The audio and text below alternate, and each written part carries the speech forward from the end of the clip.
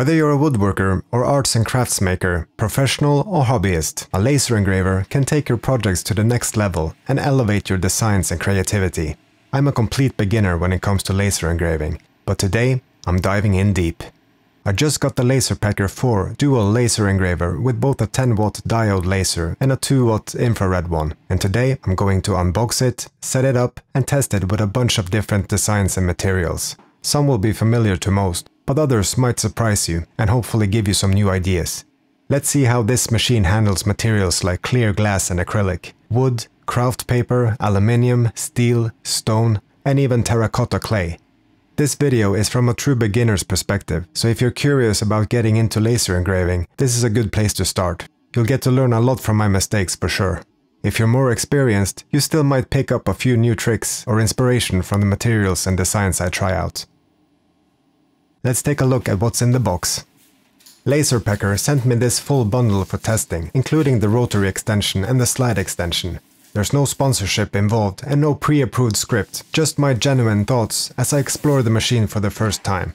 I do have a discount code if you're interested in picking one up, and if you use the link in the description, I earn a small commission with no extra cost to you. That kind of support really helps the channel grow, so thank you if you choose to do that.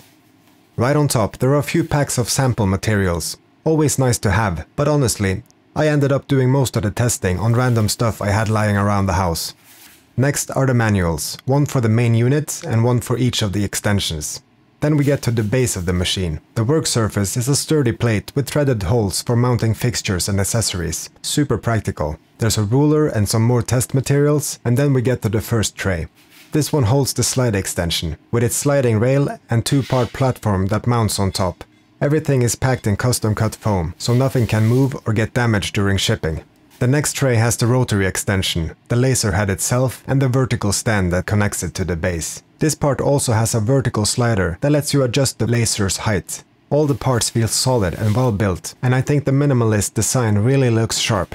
In the bottom tray, you'll find the tailstock and the base for the Rotary extension, along with a protective visor for the laser. There's also a riser column for the laser head, which you'll need when using the slide or Rotary extensions. Then there's little boxes with all the cables you need, neatly labeled, and a plastic container with screws and basic tools for setup. Last but not least, a pair of laser safety glasses. They feel high quality and give good coverage, which is great. Safety gear is important when working with lasers. All in all, it's a complete and well-organized kit. Everything is thoughtfully packed and seems to be of high quality. I can't wait to put it together and start testing. The manual is easy to follow, with step-by-step instructions, clear illustrations and references to both the parts and the screws you'll need. The assembly is straightforward, and as someone who doesn't consider themselves especially technical, I really appreciate that. I like things that just work out of the box, without complicated setups or configurations, and looks like this machine checks that box. I start by attaching the vertical slider stand to the base using 4 screws. Once that's done, it's really a matter of mounting the laser module on top. The platform the laser sits on is well thought out. It uses a single solid screw to secure the laser module, which makes installation quick and easy. There's also a large screw that locks the platform to the vertical stand. Loosen that and you can actually tilt the laser head, giving you the option to engrave off to the side or even upwards depending on your project. The protective visor attaches magnetically, so it's easy to take on and off when needed. It snaps right into place and adds a nice finishing touch. Now let's look at the connections. On the back of the laser module, there's a power socket, a USB-C port for connecting your computer, and 2 USB 2 ports. These are used to power and control the accessories, like the fan on the visor, the vertical slider or any of the other extensions. Both the Rotary and slide extensions have their own dual USB ports as well, so you can daisy chain multiple accessories together. It's a smart system and keeps things modular and tidy. After a bit of simple cable management, the whole thing is connected, and that's the full assembly done. I'll show you how the extensions go together later in the video. But before we move on to the testing, can we take a second to appreciate how good this thing looks? I'm a big fan of the clean minimalist design. The finish is really unique, somewhere between matte grey, slate blue and maybe even a hint of purple. Hard to describe, but it works. LaserPecker definitely nailed the aesthetics here. Now, let's start the testing. For the purpose of showing everything clearly, I've removed the protective cover from the machine. Don't worry, I'm still taking safety precautions. It's worth emphasizing that laser engravers can cause serious eye damage, so always use proper protection, and depending on the materials you're working with, toxic fumes can be produced during engraving or cutting. I work in a well-ventilated room, but I still leave the room when the machine is running. Better safe than sorry. Once I find a permanent place for the laser in my shop, I'll set up an exhaust system to vent fumes outside, so we can keep working without exposure. With the machine powered up, the top display lights up. You can see which laser is active, the diode or the infrared, and browse previous jobs or put the machine to sleep when you're done. A blinking blue strip on the front indicates no Bluetooth connection yet, which leads us into the app. I downloaded the LaserPecker Design Space app from the App Store. Tap the plus symbol in the top right corner, select your model and the machine will appear. Tap it once and a confirmation beep lets you know that you're connected. The app is really intuitive and I actually did everything in this video using it. I never even connected my computer. For the first test, I'll engrave Nordic turning on a piece of MDF. The app lets you generate text, play around with fonts and styles and more. I won't go too deep into the app in this video, but it's surprisingly powerful and worth exploring. Once the design is ready, I enter preview mode to activate the machine's guide system. You can set the laser height either with the included ruler or more easily with the two red guide dots. When the dots overlap perfectly on the surface, you know the laser is at the correct height. That assumes the guide dots are calibrated correctly out of the box. Mine weren't, but it's easy to fix. Just use the ruler to set the lens 15 cm above the surface, then adjust the two screws next to the lens until the dots align. After that, you can rely on the guide dots for all future setups. Next, I choose the laser type, power and depth. For beginners, this can be tricky since settings vary a lot depending on the material and preferred finish. Fortunately, LaserPecker has a detailed settings guide on their website. It takes a lot of experimenting to get perfect results, but the guide gives you a reliable starting point at least. I enter the suggested settings for MDF, press next, and the machine receives the file and starts working on it.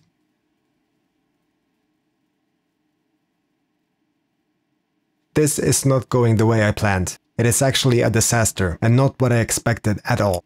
The machine almost burned through the material and filled the room with smoke. After looking over my settings again, I found the mistake. Turns out LaserPecker's guide include two sets of settings, one for older firmware, one for the newer version. I used the wrong one. Let's adjust and try again.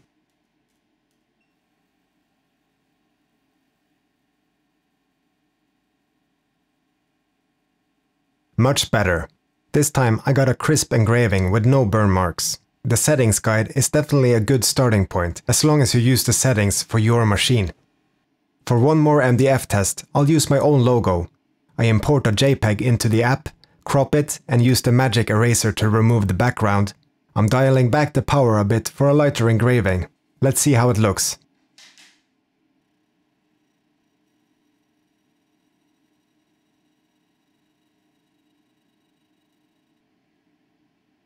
It looks crisp and clean. Maybe a bit too soft this time, but not bad. I used a diode laser for MDF, but let's switch to the infrared laser. It's better suited for metals, plastics and glass. The machine comes with some aluminium business cards, a perfect way to test engraving for small businesses or personal branding. With your own laser, you have complete control over the creative process, and with the speed of this machine, you can mass produce these sort of things in no time at all. I start with my logo and use the recommended settings from the LaserPecker settings guide for aluminium.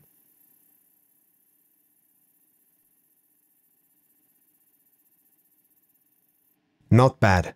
Now let's try a full card design.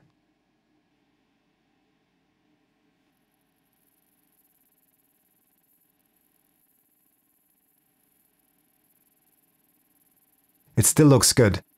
I might bump up the resolution even more later, but this shows great potential. Out of curiosity, let's try to engrave steel too. Many people mark their tools to prevent them from being lost or stolen, so let's give that a try on this rusty hammer. I run a few passes to clean the rust by engraving a blank square, then I add 2 more passes with the text. It works just fine. I'll definitely be labeling more tools and experimenting with the settings. Next, let's try something quite different, engraving a decorative stone.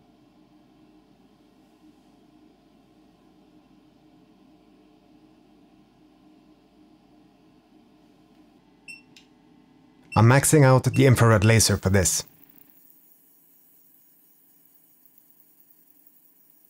Looks really nice, and the machine does a good job engraving on stone. Here's another idea, using Norse runes like those found on ancient stones in my country. 10 points if you can decode the message in the comments.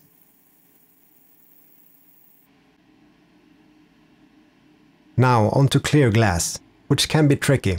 I'll use the Rotary extension for this next test. Assembly is simple. Attach the drive unit to the base with 4 screws. Slide in the tailstock live center and add the jaws to the chuck. The set includes several jaw types. I picked the one that best fit this project. I also mounted the riser for the laser head. Mounting the glass is easy thanks to the smooth chucking mechanism. There's a tool included for tightening. Since the glass isn't perfectly cylindrical, I level it by adjusting the drive unit and tailstock angle.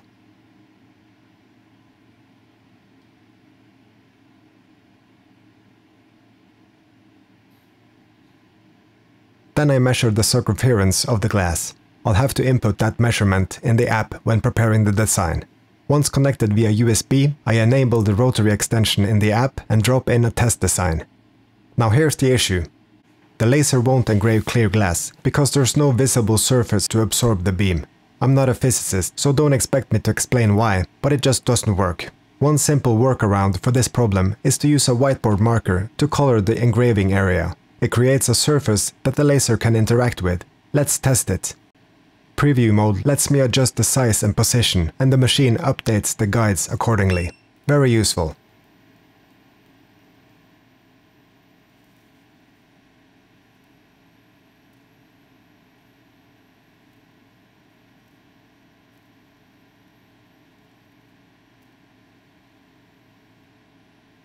It works.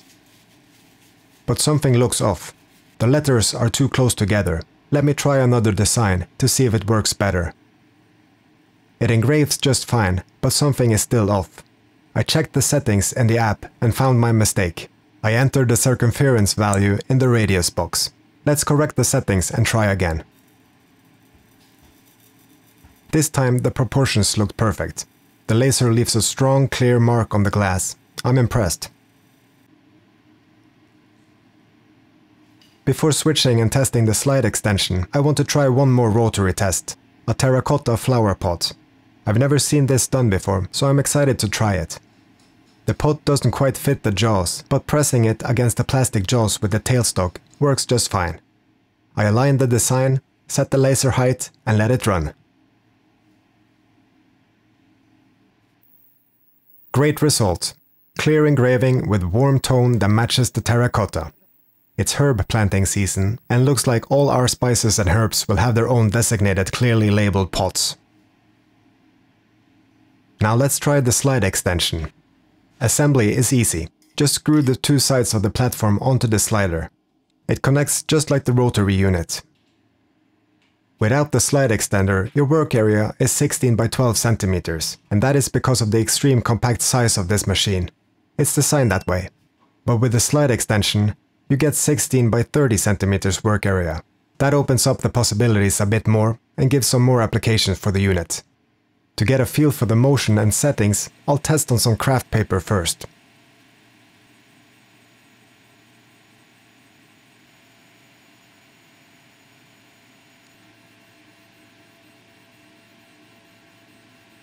Looks great.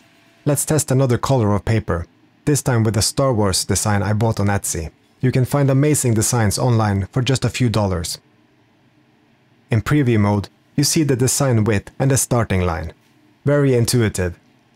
I select the diode laser and the paper settings from the guide.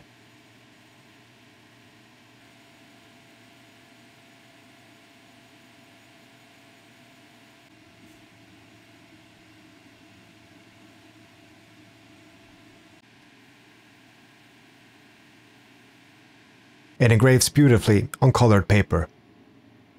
Now for the big one, a 16 by 30 centimeter clear acrylic sheet. Engraving on clear acrylic has the same issue as glass and doesn't work without some sort of hack.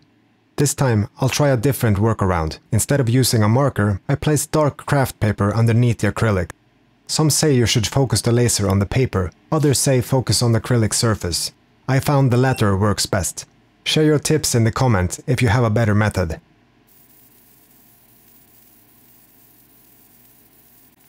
It engraves pretty deeply, in fact. I might reduce depth next time for faster runs. The color seems slightly burned, but I'll wait to judge until it's done. I want the engraved side facing up, but you can have the engraving on the underside of the piece too, which gives a cool depth effect. Just remember to mirror the design in the app. Watching this laser work is incredibly satisfying. And there it is, clean result with no visible burn marks. I could color it in to make it even more distinct, but I actually like this look. That wraps up this video, but definitely not my laser journey. I hope you learned something from my mistakes and found some inspiration for your own projects too. Oh, and here's the discount code on the screen. It's valid for 2 months after this video goes live, so don't wait too long if you want to grab your own. Thanks for watching, and I'll see you in the next one.